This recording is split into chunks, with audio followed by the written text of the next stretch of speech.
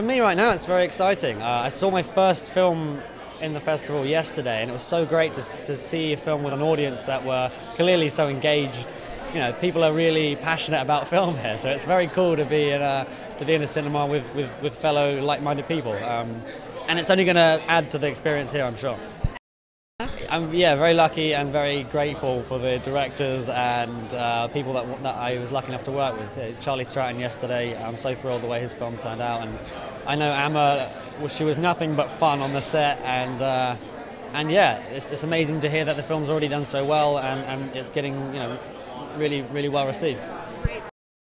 My character seemingly is not a nice piece of work. He's someone who's very afraid of change and is scared by this prospect of the rules of England sort of changing. Thus, he comes across a little aggressive and a tiny bit violent. But yeah, all in all, he's a pretty miserable chap. It's a very compelling period drama that doesn't feel like a period drama. I think it has a very strong subtext and message to it in regards to race and class. And I think it still speaks volumes in a modern day culture.